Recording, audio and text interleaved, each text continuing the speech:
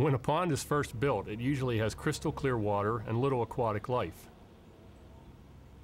But over time, the pond can become choked with aquatic plants. This is caused by a process called eutrophication, where the pond accumulates nitrogen and phosphorus from the surrounding watershed area. Eutrophication usually happens slowly, but it can be greatly accelerated by man's activities. Nearby fertilizer applications, septic systems, urban runoff, animal manure, erosion, or wildlife can all add significant amounts of nutrients to a pond, resulting in increased aquatic plant growth. When the plants die in the fall, their nutrients are cycled back into the pond for use by plants the following year. As a result, nutrient levels often increase continually in a pond as more nutrients are added, and those in the pond are continually recycled from one year to the next. Reducing aquatic plant growth starts by reducing the nutrients that are feeding the plants. Unfortunately, pond owners seem to be increasingly turning to herbicides or other quick fixes without addressing the nutrients that are causing the problem. But nutrient control doesn't have to be difficult. A simple 30-foot wide buffer strip of unmowed grass around the pond edge and around the springs or streams that feed the pond can act to capture nutrients before they enter the pond. Incorporating native vegetation and wildflowers into the buffer strip can even serve to attract wildlife to the pond.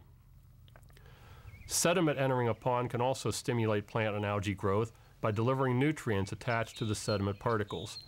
Sediment that settles out in the pond will also reduce the pond depth, creating shallow areas where more sunlight can reach the bottom and enhance plant growth.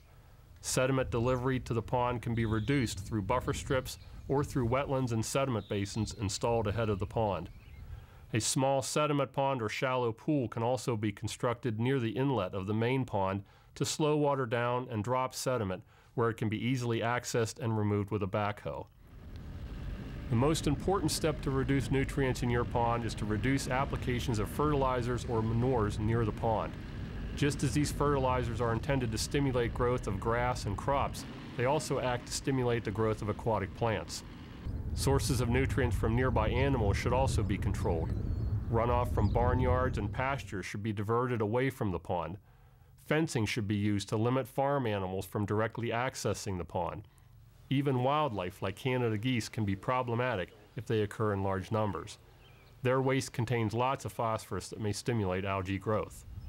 A simple buffer strip is often enough to discourage large numbers of Canada geese from taking up residence at your pond. Septic systems should also be located as far from the pond as possible and should be properly maintained. Nutrient control strategies can have a dramatic long-term effect in reducing aquatic plant growth in your pond.